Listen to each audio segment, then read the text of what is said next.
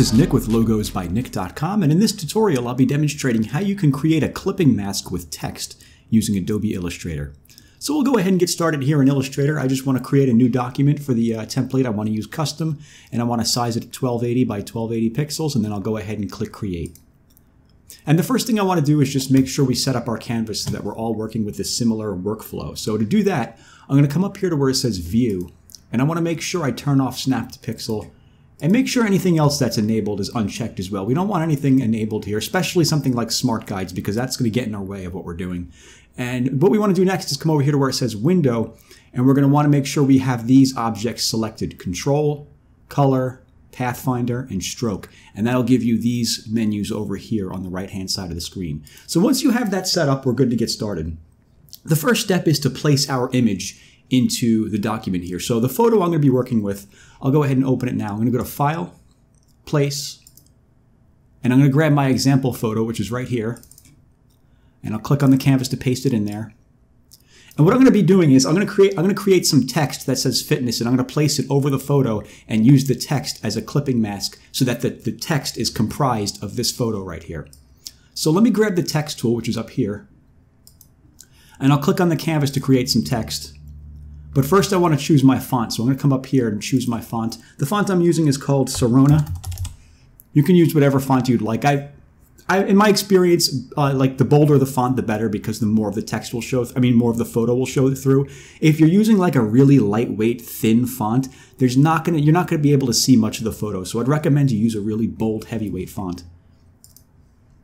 And I'm just going to write in my text here. I'm just going to write fitness in all caps. Now let me grab the select tool and let me scale this up. I'm going to hold Shift and Alt to scale this up. Let me bring this over here. I'm going to place the text on top of the subject here. And I want to make this a different color just so I can see this better. Let me make this a different color. Green looks pretty distinguishable up against the yellow background there. So what I want to do now is I want to change this from a text object to actual outline. So I'm going to come up here to where it says type, and I'm going to click on create outlines. And now I want to ungroup it by going to Object, Ungroup, and then click off of the graphic to deselect everything. What I want to do now is just move these letters closer together, because as they're spaced out right now, it's not really going to work well with the photo. The closer the letters are together, the more of the photo you'll be able to see within them, or the more sense the photo will make. So let me zoom in. I'm going to hold Alt and roll up the mouse wheel a couple of times to zoom in. And I'm going to click and drag this letter over to the right a little bit. And I'm going to hold Shift on the keyboard to lock it onto the horizontal axis. And then I'm going to hold Shift and click on the letter I, so I have both those letters selected. And I'm going to move them over as well. Again, holding Shift on the keyboard, move them over. Do the same thing with the rest of the word here. Hold Shift, click the letter, move this over, then hold Shift to lock it onto the horizontal axis. And I'll just go through and do the rest of these real quick. And once you're finished, what you could do is you could hold Shift and click on the last one so you have all of them selected. And I want to bring down the opacity so I can see the subject or the photo through these letters here. So I'm going to click on opacity, bring that down roughly in half. And now I want to manually place where these letters are going to be. So let me zoom out a little bit, hold Alt to roll down the mouse wheel. I want to place these letters. You might even have to resize them a little bit. I might make this a little bigger. Again, you could hold Shift when you're scaling to make sure that it locks the proportions. And wherever the photo is showing through the green area of the text here is where the photo is going to get clipped onto the text. So you want to make sure you choose the right spot for it. I want to put this right about here. Maybe I'll make this a little bigger. Okay, right about there looks pretty good. Now what I want to do is I don't want to just make a clipping mask out of the text here and this photo. I want to add a little bit of a pop-out effect, as you saw in the thumbnail.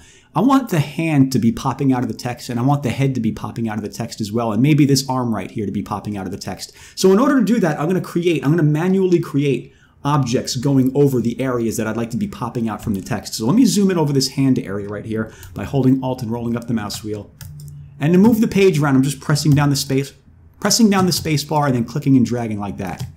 What I'm going to do is grab the pen tool, which is over here, and let me deselect everything actually first. Let me click on the select tool. Let me press escape on the keyboard a couple of times. Or press Control Shift A to deselect everything. Let me come back to the pen tool Let me zoom in. I'm going to create manual points going around the arm here to create an object. And I'm just going to go through and create these points outlining the hands right here.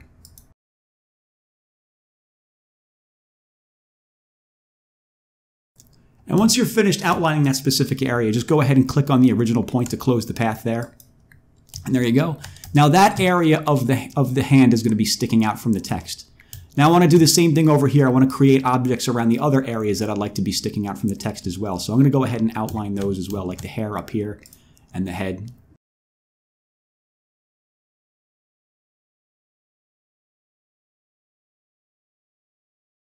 And once we have our objects created, what I'm going to do now is I'm going to grab the select tool and I want to click and drag. I want to select all of these objects, all of the letters, and then both objects I just created over the subject there. So to do that, I'm just going to click and drag over everything. So I have everything on the canvas selected. And then I just want to deselect the photo. So I'm going to hold Shift and click on the photo to deselect it.